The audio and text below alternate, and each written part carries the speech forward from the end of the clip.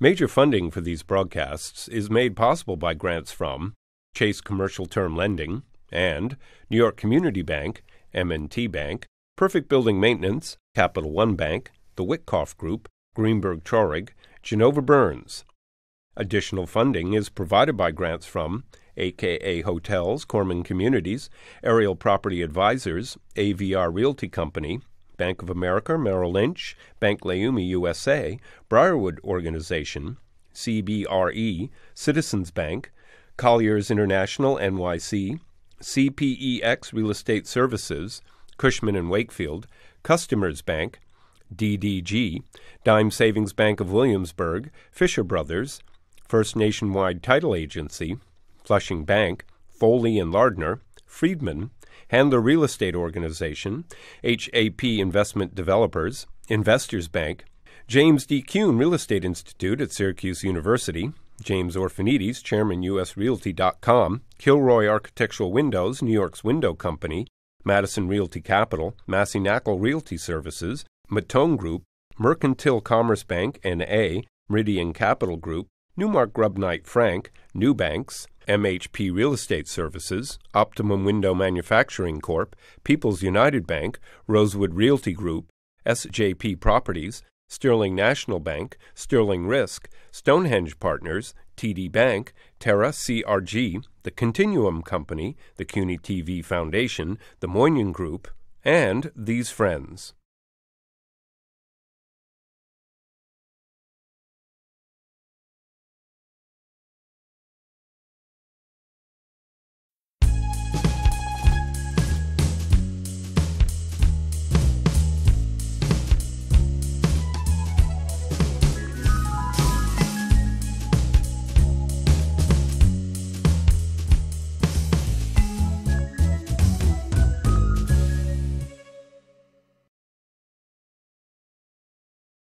Luncheonettes, golf balls, Pepsi trucks,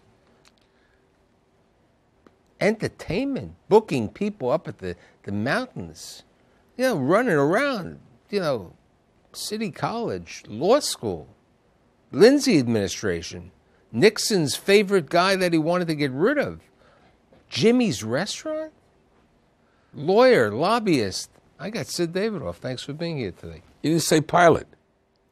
Pilot? I have a license to fly helicopter and fixed wing. Oh, I knew you were in the Army, but you were... No, that wasn't your training in the Army. This is much later in life. But go ahead, you got enough there. Okay, so let's go back. Tell me a little bit about your parents, where they came from. My father came from Russia, came over here about 6 years of age with his mother in Brooklyn. I never knew much about his family, never talked much about it. I don't even know how quite he met my mother, but they married and had a girl, child, 7 years older than me, my sister Judy, and myself, we were in the candy store business. Right, you were in the candy store business, and you lived, the first place was Brooklyn, right?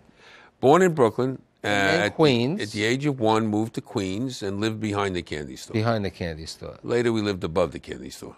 So which one was behind the candy store and which one was above the candy store? In Jamaica we had my father would keep a place for several years, try to build it up. And then sell them. And bring Breyer's ice cream in. He always claimed that was the best.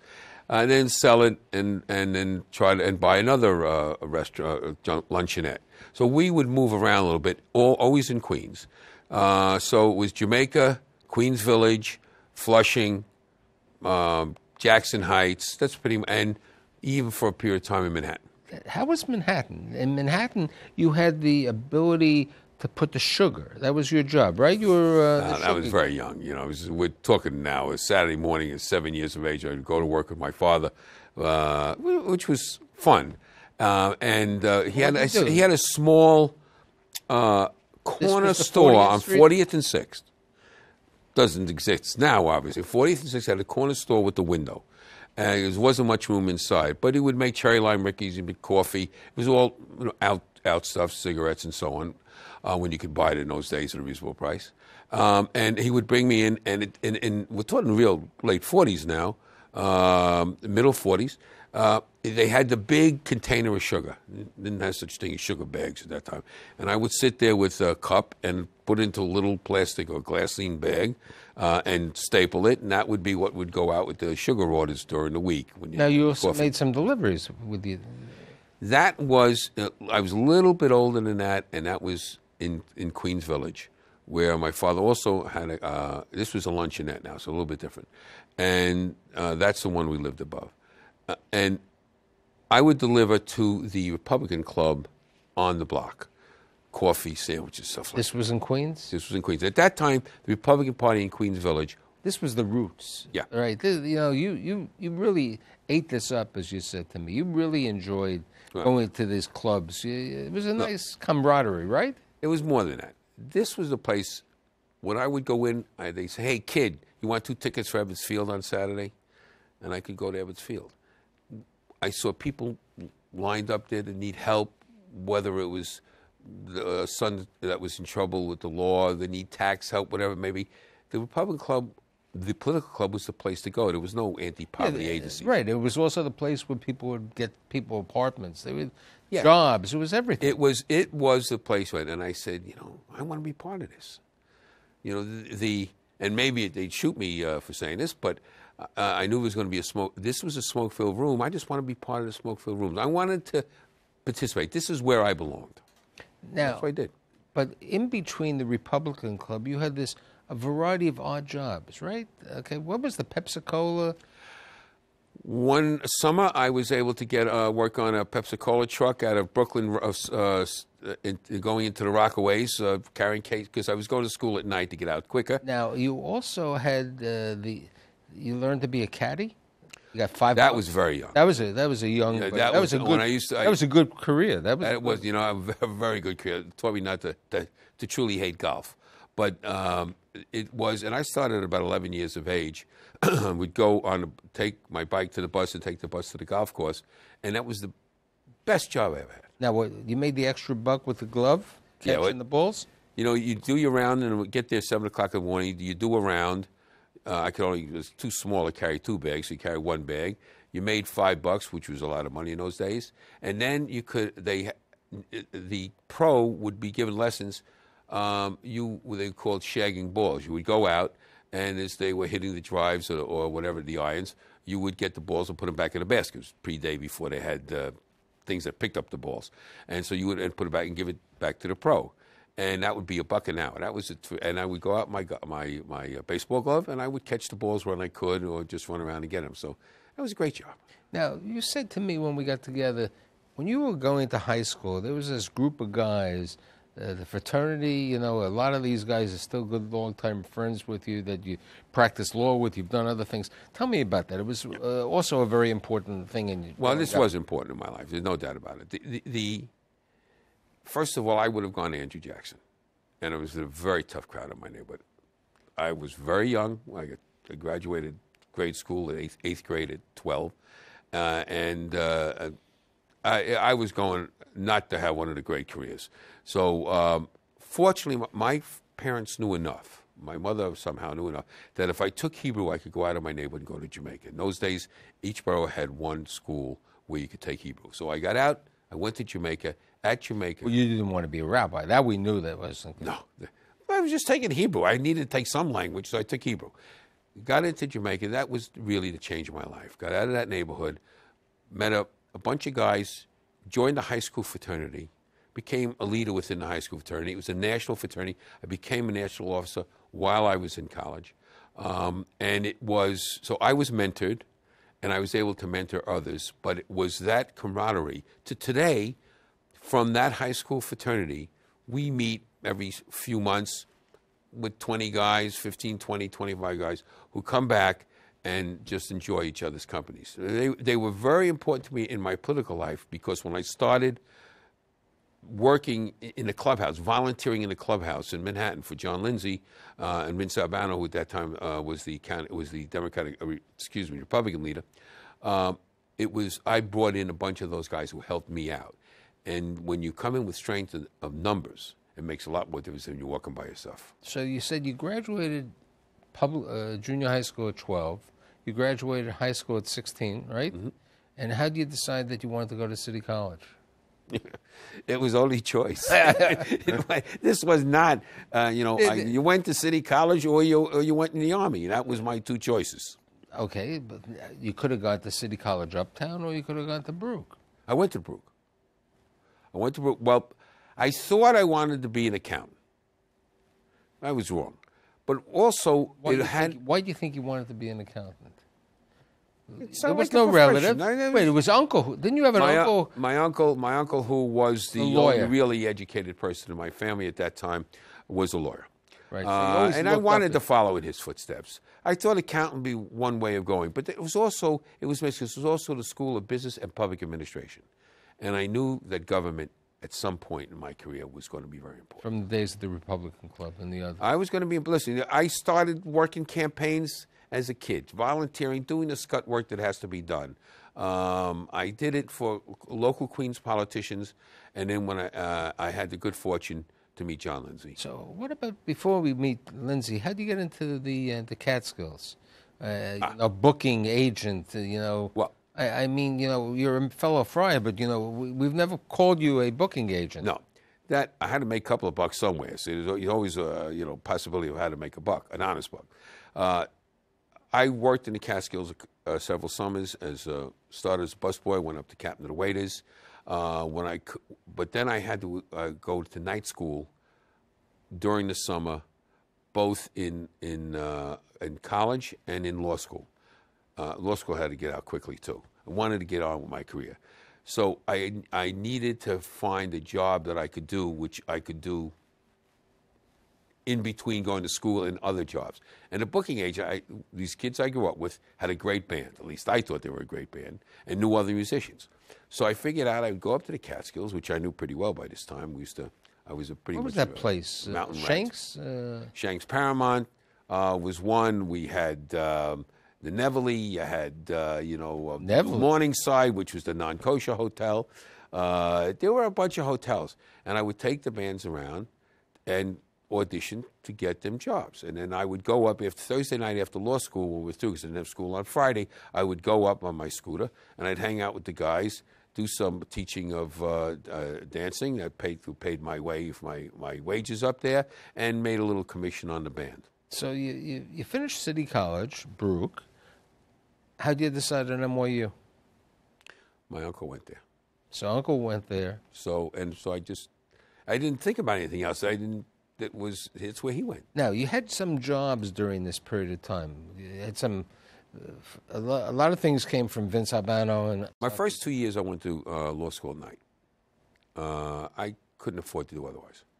I also graduated in 3.5 years from college, so I started in January. There was a limitation of where you can go. When was the Army? In between law school? Or? No, after law school. Okay. That was terrible, by the way. But it's the reserves. Okay, remember those. That's 6 months of a waste. But military police, I learned a lot. I went to law school at night. I worked as a junior tax examiner during the day with the tax. I had a few credits. Wait a second. You told me you would monitor cars? What was this? No. This hard job? It was a very easy job, and thank heaven it was easy, because I was able to study through law school on a lot of the jobs. It was a division of alcohol and beverage, alcohol and tobacco. So my job, basically, in those days, the state had a stamp that they would put on the cigarettes. The cigarettes, right? It was a stamp. I remember as a kid, you're putting the stamp on these. Right, you remember it from the luncheonette. Yeah, exactly. So I used to do it.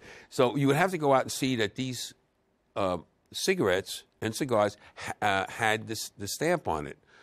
A lot of times they would come in from other states. Yeah, they'd come over from New Jersey. Well, New Jersey used to be these big tobacco shops right outside the tunnel, and people who own stores would buy cartons of cigarettes and bring them into the city. So one of my jobs was to sit in front of the store and take down New York license plate numbers that were going into the city. The other was to go out to gas stations and other places that had the machines and see that they had the stamps. It wasn't a tough job. So that you did for a couple of years. I made $4,500 a year. So you graduated law school, and what do you decide then? this was a big decision. I did pretty well in law school, and so I had an Right, opportunity. you graduated like 7th in your class, and the 3rd year you were 1st in your class. Yeah.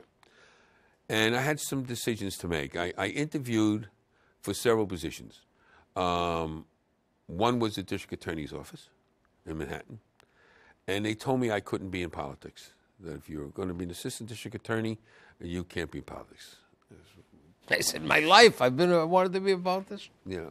I then had a couple law firms, Parker Chapin, a couple other firms that I interviewed, and they wanted a first-year associate that only was going to work 200 hours a week or whatever it was going to be. And I knew that I belonged in government at some point. I knew I belonged in politics. Let's put it that way. And it just wasn't right for me. So it pretty much then made my career what it would have to be. So how'd you get to John Lindsay? All right. So I'm in at City College, downtown City College at that time, Bruce School.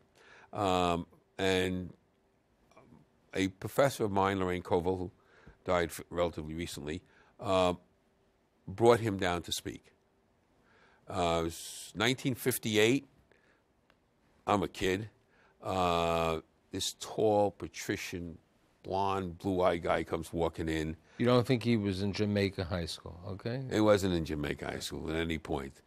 This was Buckley and Yale, not the City College and PS 34. So he comes in and is talking to the class. He's running in the primary against the Republican organization for the Congress, 1958. And I just said, this is my ticket out of Queens. This is the guy I want to be with. This is everything he said is what I thought. Could never say it like he said it. And you just knew he was going to be a star. And so I hooked onto him and became his street guy, so to speak. Whenever he went out, I was there. The bullhorn, these guys I talked about before from my fraternity came in and we distributed leaflets and knocked on doors. When John becomes mayor, he appoints you, right? Well, 1960, there's a lot of things in between. I worked for Ken Keeney, United States Senator. I worked for Dick Aldridge, city council person. And then I get the call, but always working with as a volunteer for John Lindsay in that office, doing all the work. We did all the work that needed to be done and nobody else wanted to do. And I get a call in early 1965 from Bob Price, who was later to become first deputy mayor for a year, but was the political alter ego for John Lindsay. Really tremendous political skills. He called me on. He says, "Come on in." So I came down to the office, and he says, "John's going to announce for mayor. He's going to go to 5 boroughs with his family. Make it happen." And that was it. We made it happen. Put together the rallies. For that campaign, I did all the advance rallying, scheduling. There was a huge Democratic primary in 1965. And all the focus was on that huge Democratic primary. Wagner had withdrawn from the race. It became a wide-open race. And for us to get the momentum and publicity, we needed to do a lot of spectacular things. And we're very fortunate because you had people like Lionel Hampton, Liza Minnelli, Sammy Davis. For these events. Yeah, so these are major events. You're dealing with stars here at a truck with that they would play on in the sound equipment. And we would do that, go through the neighborhoods, close streets, go Manhattan Beach, Orchard Beach. It was, a heck of a summer where we were out there from anywhere from 8 to 10 stops a day. So what were some of the roles you had in the Lindsay administration? Something was with the hospitals. One was... Well, it was... I graduated law school. I never practiced law, but I knew I should be doing something other than being an advanced staff guy. I thought there was more to me than that, or at least I should learn more. So in a very difficult conversation I had with the mayor-elect, John Lindsay at the time, I told him he wanted me to come into City Hall, and I said, I think I have to go to a department. Chuck Merlo became the commissioner of buildings, was a friend of mine. He asked me to be his assistant commissioner, be in charge of administrative and legal hearings and so on, and I thought that would be an opportunity. So I first went over to what I thought I was first going over to the buildings department, And of course, especially since you lived in a building once. Well, that was my quote. That's when that's my famous. My first famous quote was, what do you know about buildings? I said, I lived in one all my life. What's there to know? So, if you remember, January 1st, 1966, John Lindsay sworn in, and he immediately has a transit strike, and I'm in the middle of that. There's no way that I'm leaving that situation where he needed some of my skills. So I'm at then it was the Americana. We're walking to City Hall every day. There's 7 days. We got Sugar Ray Robinson walking with us. I mean, it's crazy. People are cheering on Mayor on Stay Strong. By the fourth day, they're now saying, "Will you solve this thing?" They're yelling at us. But so that was, so it's at City Hall. I then finally, that strike ended. I went over to find my job, my office, the buildings department. I get a call from City Hall that there's an issue with the hospitals department. They're running out of penicillin and other things, and there doesn't seem to be any inventory system. At that time, there were 17 hospitals, all independent within the city system. Later on, it would be the Health and Hospitals, which we have today, corporation that John Lindsay put together. But there was literally, people would go up, and there'd be no more penicillin, and they were out of penicillin. It was crazy to wreck keeps. So they asked me to go over. I was asked to go over there and see what I could do about that. What I know about hospitals and penicillin, I could put in a thimble. But it's to be in, to find out what is the problem I do. So how did you become so well liked by the Nixon administration? So look, you're fast forwarding to 1972 election. John Lindsay is at this time a Democrat. Nixon sees. He has the Nixon enemies list, and he sees certain threats to his presidential run in 1972. The paranoia of the president was quite well known. John Lindsay was a potential foe. I was the political operative. As a result, and now I'm in the restaurant business. Right.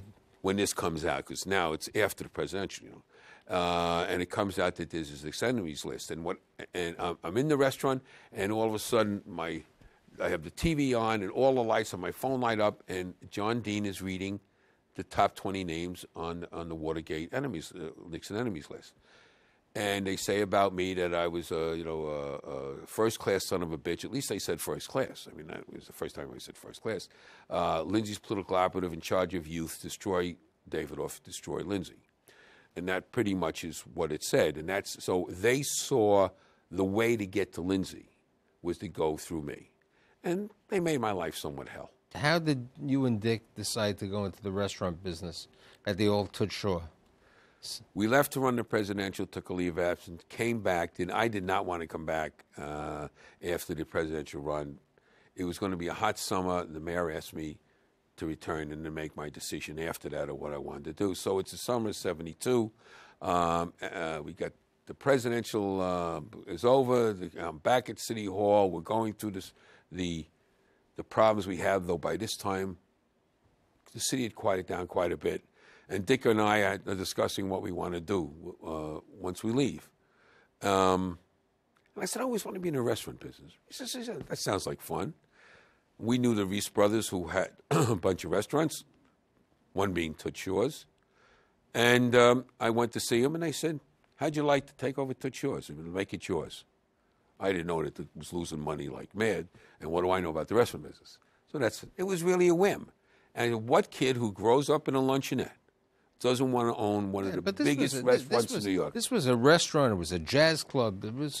We made it that. It was a huge place on 52nd Street next to 21. It was 3 floors. We got a picture of you. We got you and Dick over there. Yeah. 3 floors. And we were going to turn it around. We had this 200-seat dining room with this huge round bar. We had a party room downstairs that we ended up making a nightclub.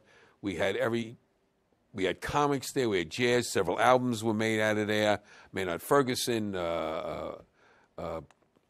Buddy Rich, Stan Getz. We had comics. We had Imus for a number of weekends. He would come over and do a show. It was, and every comic at the time. What about WGN? We also did it became the political happening place. A lot of stars too. We had a ticker tape from Associated Press. It was if you came into town, you were there, and so we had a radio show twice a week. We do on WGN. What's the WGN? We have a picture of you with Bill Mazur, and at the time he was doing sports, and then Dick and I would do the radio show, and Mario Cuomo, who would be in there regularly, would come on. At that time, he wasn't governor yet. He became lieutenant governor during the period. We'd have anybody who was in there, we'd just bring them on that night, and we had free flow of conversation. So after the restaurant, what happens? My friends, our mutual friend Cy, and a couple other guys says, it's time for you to practice law. And while I was in the restaurant business, Cy came in. He was an old friend from our city college days, and introduces me to a guy named Dick Stein, like Dick Stein, and he says, you're here giving advice to people, and you're making $13 for the steak or whatever it was. You could do this for a living and make a lot of money. I said, but that's not really what I ever wanted to do. But the restaurant was winding down. I needed to move on with my life. It was time I settled down a little bit more than I was, and it became intriguing. So I went over there, and they offered me a pretty good deal. And today, the firm of Davidoff, Hutcher, and Citron. Citron, what do you have, about 100 people? Yeah, we have about 50 lawyers, and the same in the back room, and secretaries and so on, another 50. So it's gone a long way from myself and Bob Melito sitting at the same table in Dick Stein's library answering the same phone. Let's also talk a little bit about you and Linda. Yeah. I don't know what I'm allowed to say. You've been with Linda a couple of years. You even got married. Yes, we got married this Bill year. Officiated over that, right? Bill de Blasio's first official wedding, first wedding he performed. I remember having that conversation with him. And Linda, after being with her for 20 years, finally agreed to marry me.